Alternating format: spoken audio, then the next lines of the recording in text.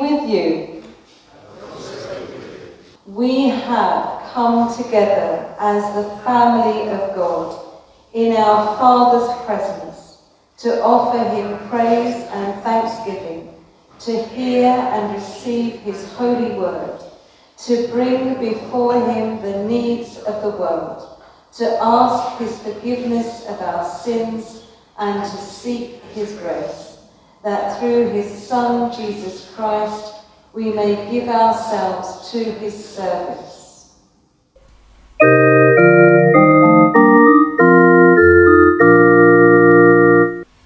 God of grace and God of glory, on thy people pour thy power. Now fulfill thy church's story, bring her back to glorious power. Grant us wisdom, grant us courage, for the facing of this hour. Know the hosts of evil round us, storm like Christ, has sailed each ways. From the fears that long have bound us, free our hearts to faith and praise. Grant us wisdom, grant us courage, for the living of these days. Cure thy children's warring madness, bend our pride to thy control. Shame our wanton selfish gladness, rich in goods and poor in soul. Grant us wisdom, grant us courage, lest we miss thy kingdom's goal. Set our feet on lofty places, guard our lives that they may be armored with all Christ's high graces, in the fight till all be free. Grant us wisdom, grant us courage, that we fail not after thee. Well, today we are thinking about looking after our gardens, which I'm sure you've all done a lot of over the last few months. We do have a large garden. We inherited it with the rectory, and we have a vegetable plot that we have tried to grow vegetables in, and sometimes we've been successful, other times not so successful. We had one year, we thought we'd try carrots and beetroots. So we planted a line of seeds, and we started to see the seeds growing in a line. We thought, this is really good. We know that they're carrots, we know that they're beetroots.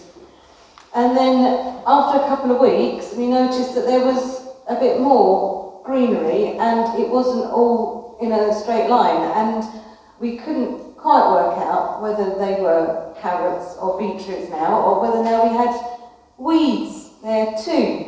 And so did we pick out the weeds, or did we let them grow? Anyway, so we just didn't know what to pick out. So we left them, thinking that if we let them grow, we'll notice what are weeds and what are carrots and what are beetroots, because we'll notice the beetroot. We'll just know. So we left it until it was time to harvest them. And so we were able to actually notice which were carrots and which were beetroots. By then we were able to pull them out. And that, ladies and gentlemen, has been told over the centuries, because Jesus told the same story, and you're going to hear about it a little bit later on. Leave your fruit and vegetables if you don't know, your vegetables especially if you don't know what they are, until the end, and then you'll be able to tell that they are the fruit, the vegetables that you've grown, or actually weeds, and then you can pull them out full grown and not disturb them. We're going to hear about that, because Jesus talked about this, and he shared this sort of story, but he shared it not to first century gardeners question time, no, he used it to try and tell his listeners an important story, an important lesson about the kingdom of God. And he told it about judgment, and he also told it about patience. We need to be patient, and we had to be patient to let our carrots and beetroot grow. But we also fail at letting God work in our lives. We fail each other at being judgmental, and we fail each other when we are impatient with each other. And during this time, when we all have to wear masks and be clean and stay separate, we're going to have to be patient with each other. So we're going to enter into a time of just being sorry and penitent at the times where we have been judgmental and the times where we have not been patient with each other. So let's have a moment of silence as we come to God and give him those times where we have let him down or let others down.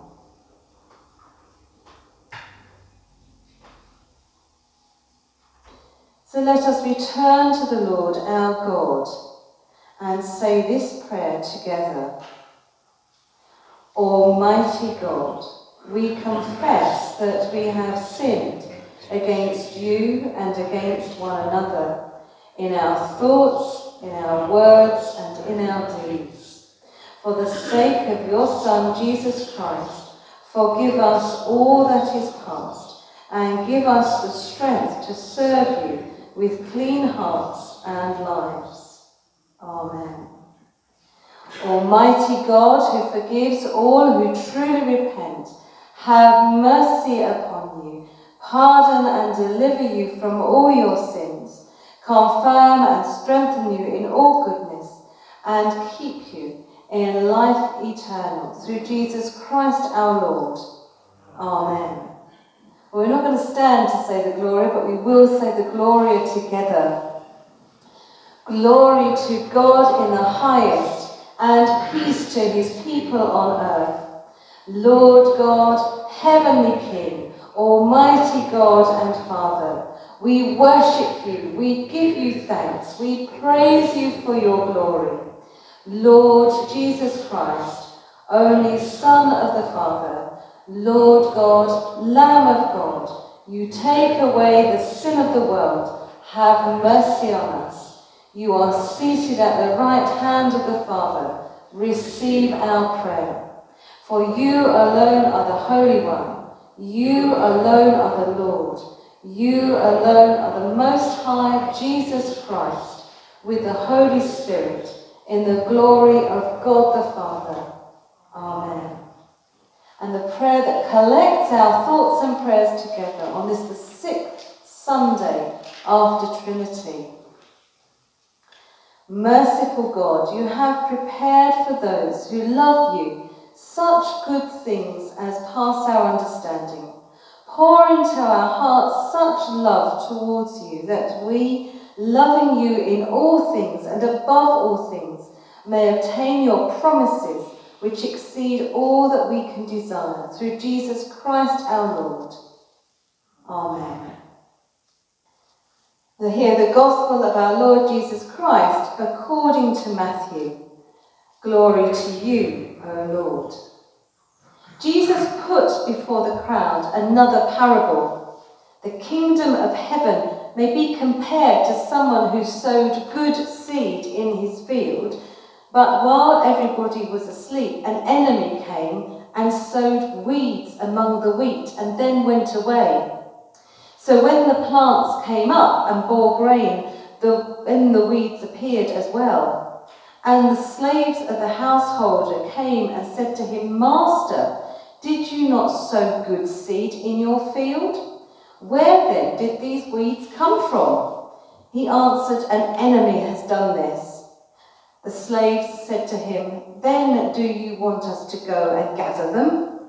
But he replied, No, for in gathering the weeds, you would uproot the wheat along with them.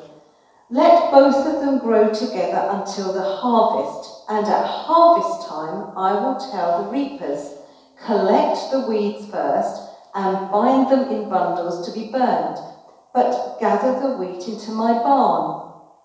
Then he left the crowds and went into the house, and his disciples approached him, saying, "Explain to us the parable of the weeds of the field." He answered, "The one who sows the good seed is the Son of Man. The field is the world, and the good seed are the children of the kingdom. The weeds are the children of the evil one, and the enemy who sowed them is the devil. The harvest is the end of the age, and the reapers are angels.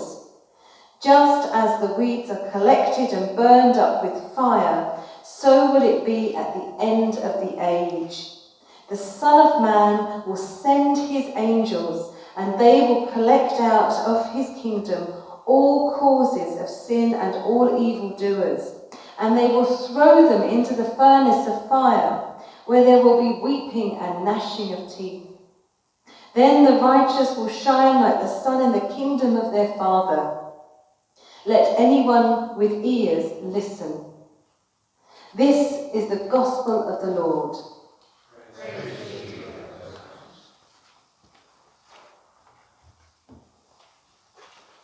And may I speak in the name of the Father, and of the Son, and of the Holy Spirit. Amen. So, if we were to sit and watch the fields growing and wait for the harvest, it would be mind-numbing. For one thing, we would want to get rid of the weeds. We can't bear them, can we? And that has been the case throughout history. We human beings just can't bear to sit back and let things go wrong.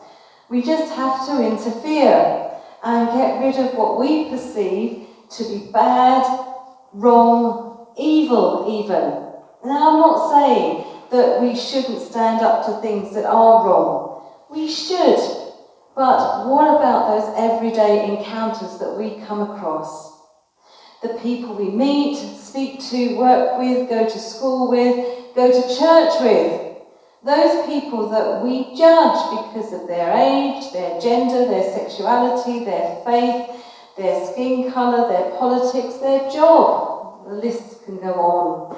But we humans are good at demonising the other person because we don't agree with them or we don't like what they look like. We have first impressions where we decide very quickly whether we think we like them or not. And yet our gospel reading suggests that we should reserve judgment, as only time reveals the true nature of a person or situation. Now, we can't tell what is in someone's heart by what they look like, what they are wearing, or who they are, and neither are we meant to. Jesus tells the story of a farmer who sows good seed in the field, but whilst people are sleeping, his enemy sows weeds in the field as well. My garden feels like that. I'm sure someone has come along and thrown a whole load of weed seed outside. But these weeds look just like the wheat as they grow. In fact, you can't tell them apart.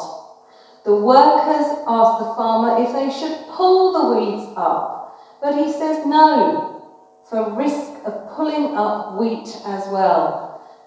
And we had to leave our carrots and beetroots grow for fear of pulling those very fine ones out.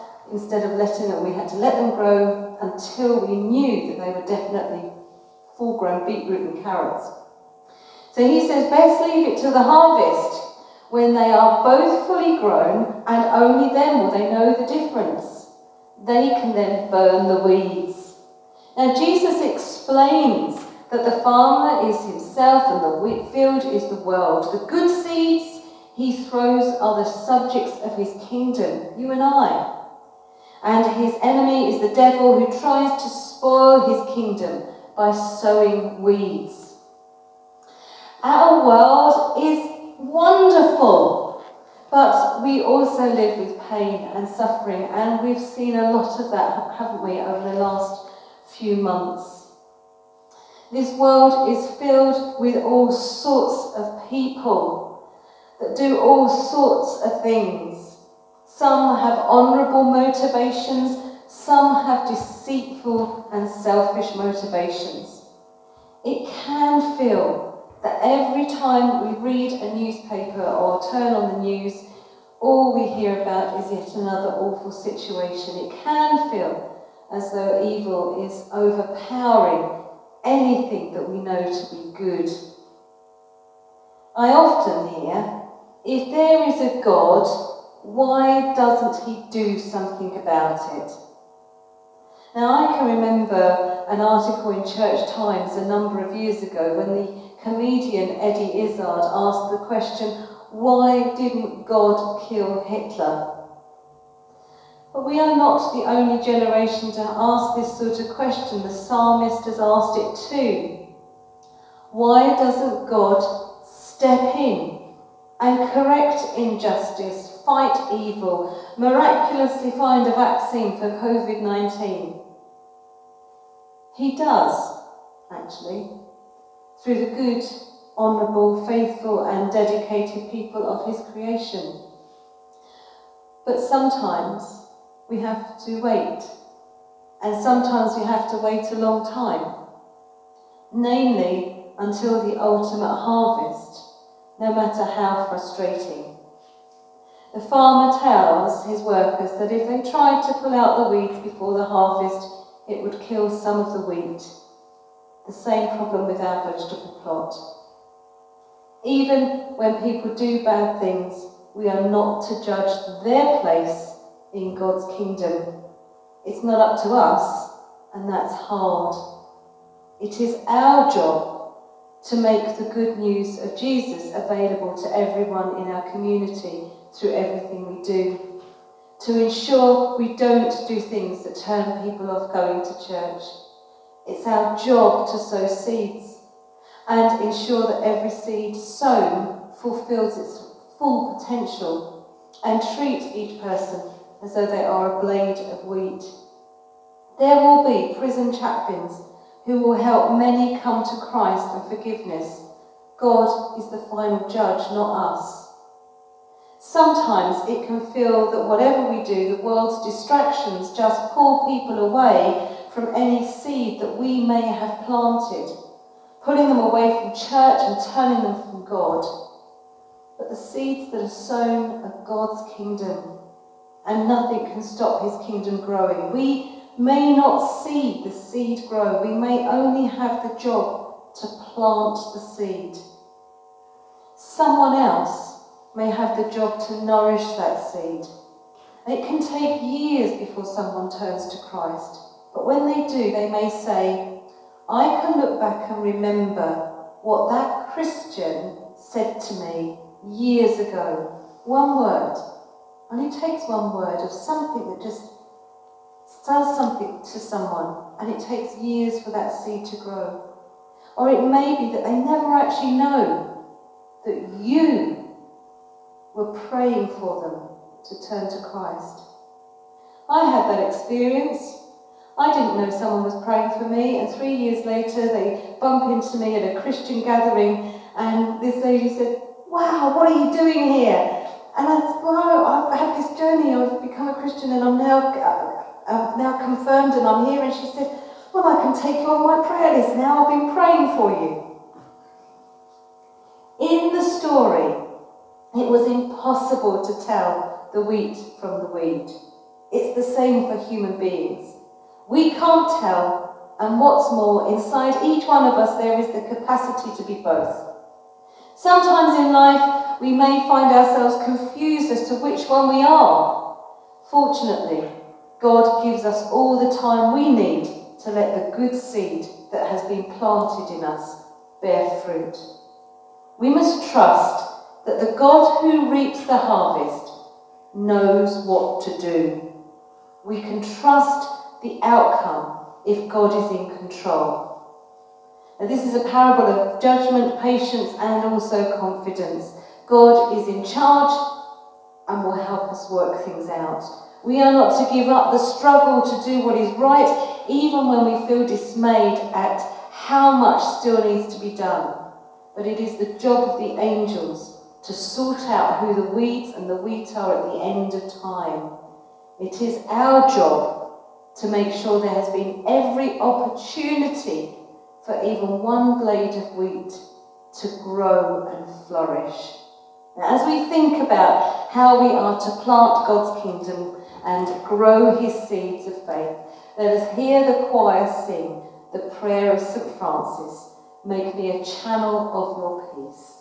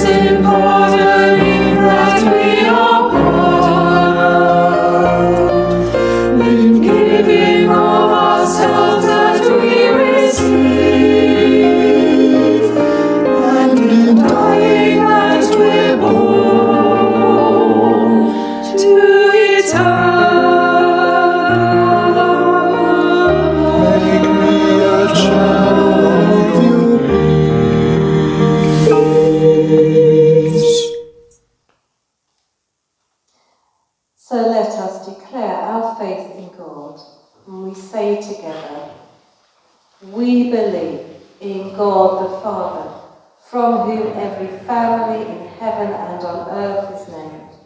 We believe in God the Son, who lives in our hearts through faith and fills us with his love. We believe in God the Holy Spirit, who strengthens us with power from on high. We believe in one God, Father, Son, and Holy Spirit. Amen." So let us pray. In response to "Let us pray to the Lord," we say, "Lord, have mercy." Let us pray to the Lord.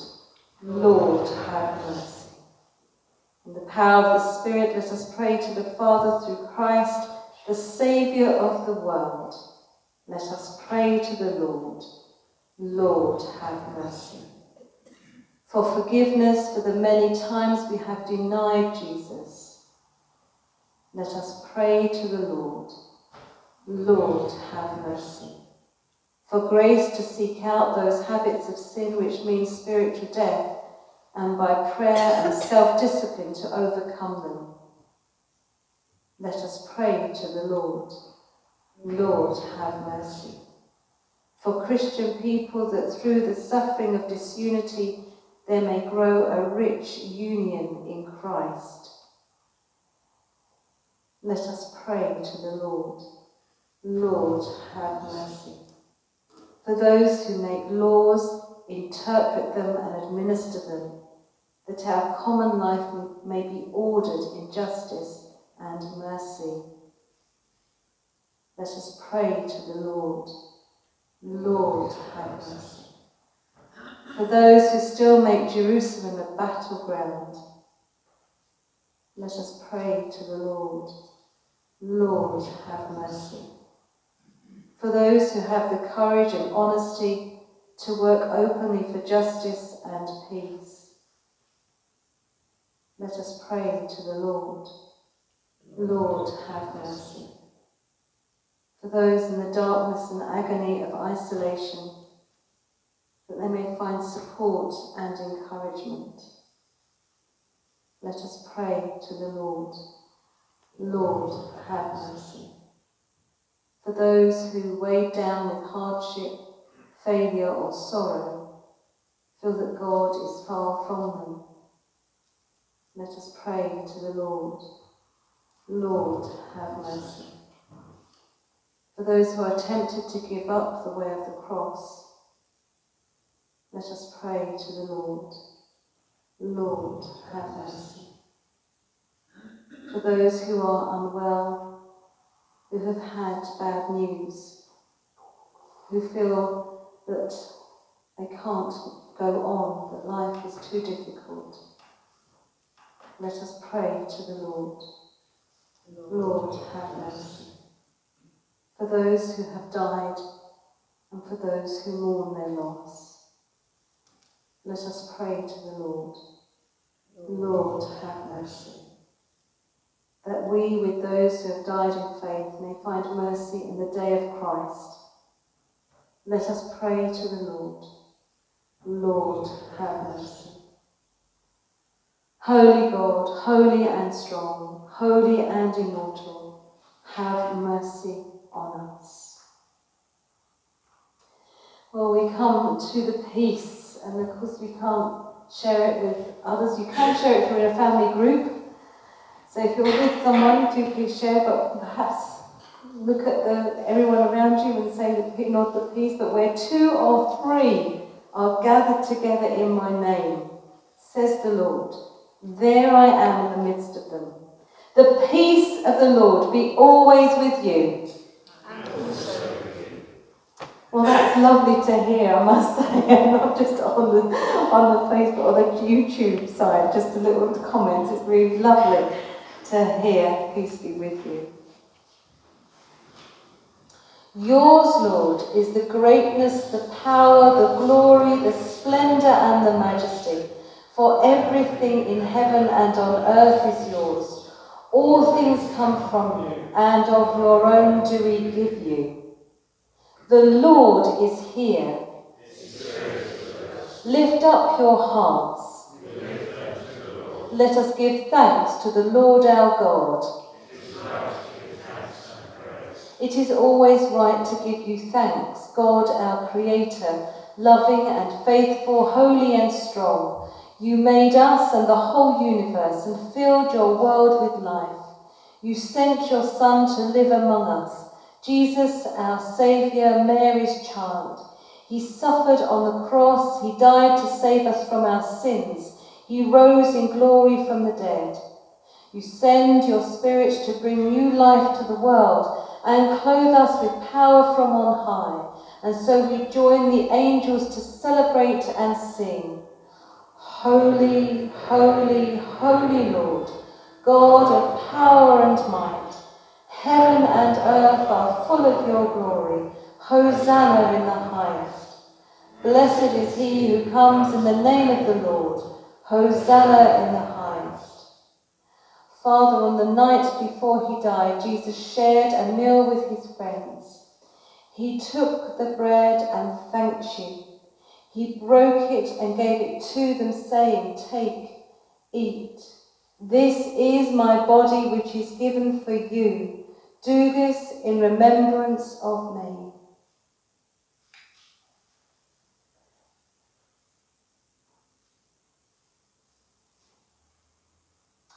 After the meal, Jesus took the cup of wine. He thanked you and gave it to them, saying, "Drink this, all of you. This is my blood of the new promise of God's unfailing love. Do this to remember me."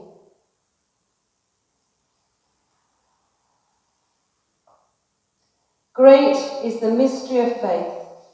Christ has died. Christ is risen. Christ will come again.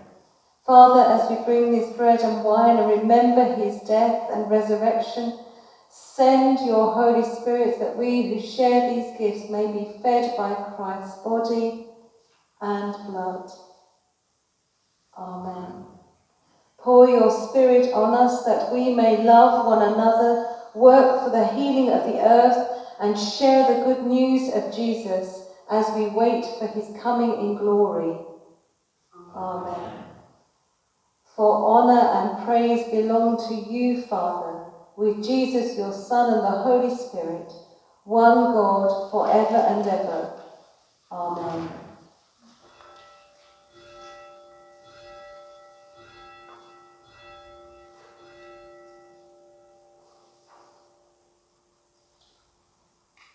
So let us pray with confidence as our Saviour has taught us. Our Father, who art in heaven, hallowed be thy name. Thy kingdom come, thy will be done, on earth as it is in heaven. Give us this day our daily bread, and forgive us our trespasses, as we forgive those who trespass against us. And lead us not into temptation, but deliver us from evil. For thine is the kingdom, the power, and the glory, forever and ever. Amen. We break this bread to share in the body of Christ. Though we are many, we are one body, because we all share in one bread. So if you do not wish to take communion, then please have your booklet in your hand, and I will give a blessing. So the choir will sing virtually as I share communion with you.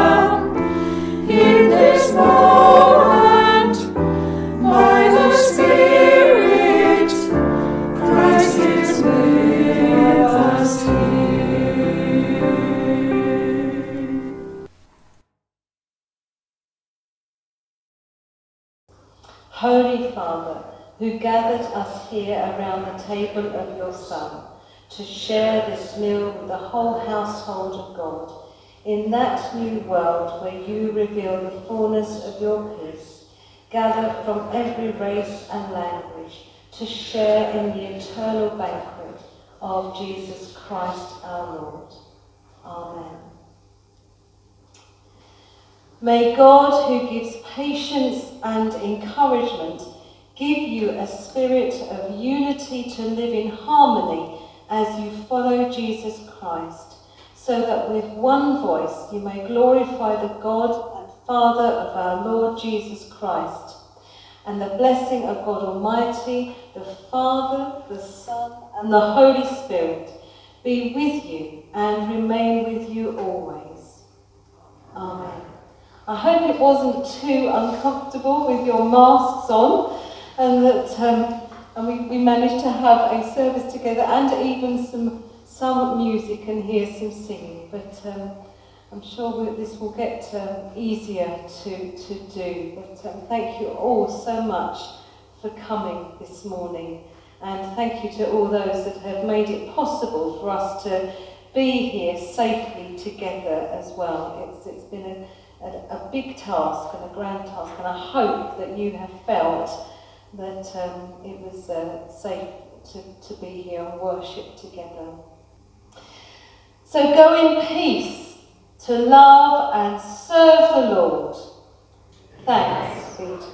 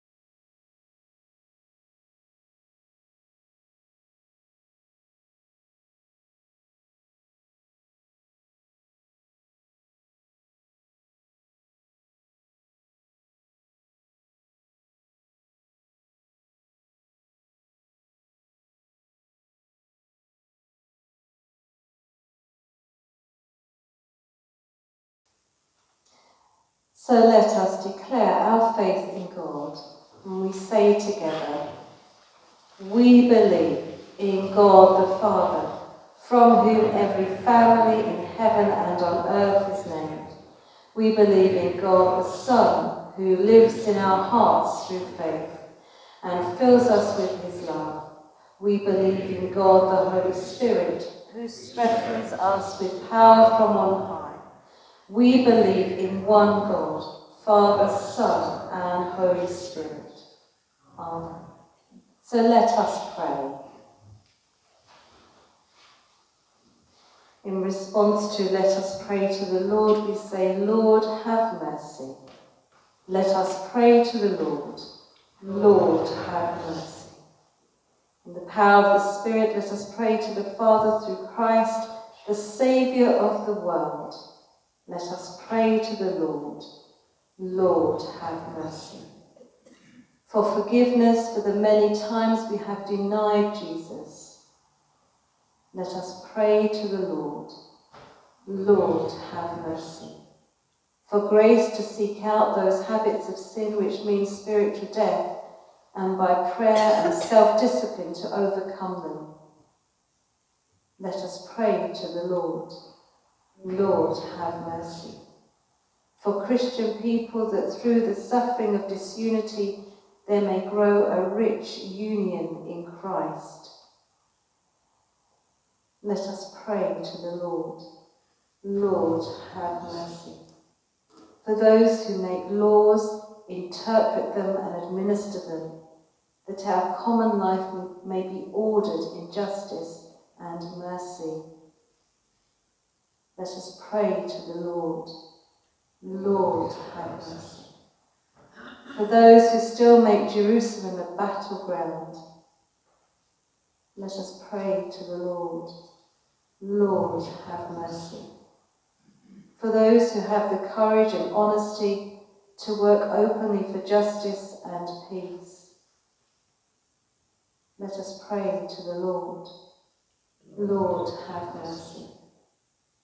For those in the darkness and agony of isolation, that they may find support and encouragement, let us pray to the Lord.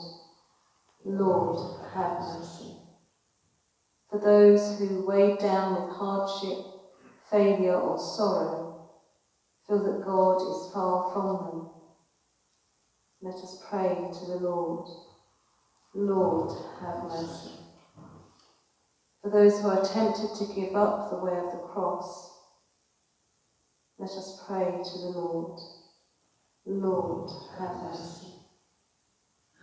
For those who are unwell, who have had bad news, who feel that they can't go on, that life is too difficult, let us pray to the Lord. Lord, have mercy. For those who have died and for those who mourn their loss, let us pray to the Lord. Lord, have mercy.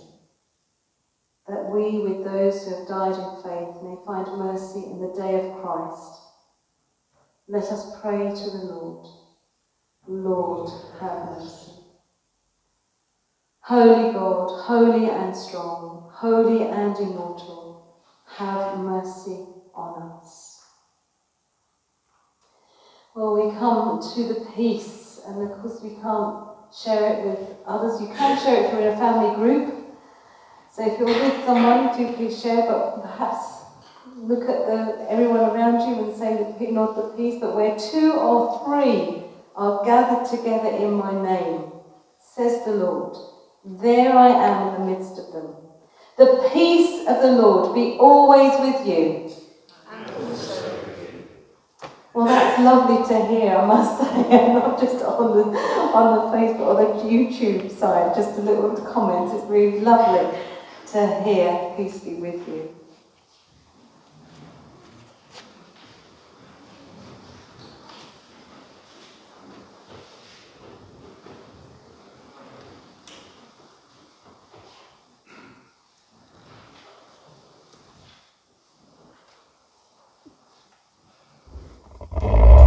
Now I'm going to explain what will happen for the Eucharist. I shall say the Eucharistic prayer, and then when it comes to giving communion, it's just going to be in one kind. Do please indicate if you want to receive communion. I shall give you a host, a bread, a wafer with a tongue, and I shall come round and put it in your hand, so you don't have to come up, okay? So let us say this prayer together. Yours, Lord, is the greatness, the power, the glory, the splendour and the majesty, for everything in heaven and on earth is yours. All things come from you, and of your own do we give you. The Lord is here. Lift up your hearts. Let us give thanks to the Lord our God. It is always right to give you thanks, God our Creator, loving and faithful, holy and strong. You made us and the whole universe and filled your world with life. You sent your Son to live among us, Jesus our Saviour, Mary's child. He suffered on the cross, he died to save us from our sins. He rose in glory from the dead. You send your Spirit to bring new life to the world and clothe us with power from on high. And so we join the angels to celebrate and sing. Holy, holy, holy Lord, God of power and might. Heaven and earth are full of your glory. Hosanna in the highest. Blessed is he who comes in the name of the Lord. Hosanna in the highest. Father, on the night before he died, Jesus shared a meal with his friends. He took the bread and thanked you. He broke it and gave it to them, saying, "Take, eat. This is my body which is given for you. Do this in remembrance of me."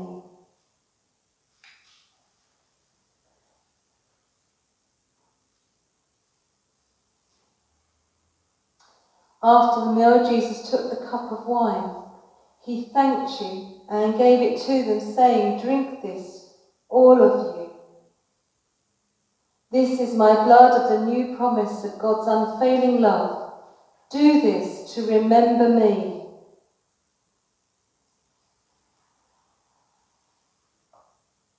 Great is the mystery of faith. Christ has died. Christ is risen. Christ will come again.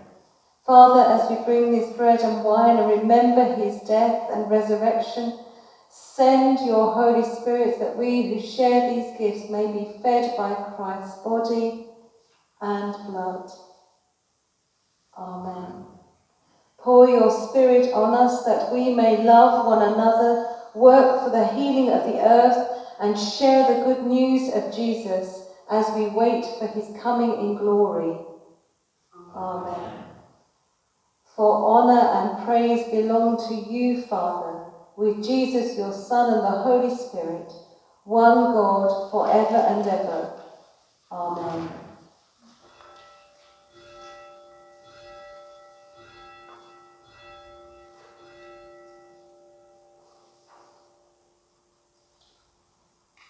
So let us pray with confidence as our Saviour has taught us. Our Father, who art in heaven, hallowed be thy name. Thy kingdom come, thy will be done, on earth as it is in heaven. Give us this day our daily bread, and forgive us our trespasses, as we forgive those who trespass against us. And lead us not into temptation, but deliver us from evil. For thine is the kingdom, the power, and the glory, forever and ever. Amen. We break this bread to share in the body of Christ. Though we are many, we are one body, because we all share in one bread.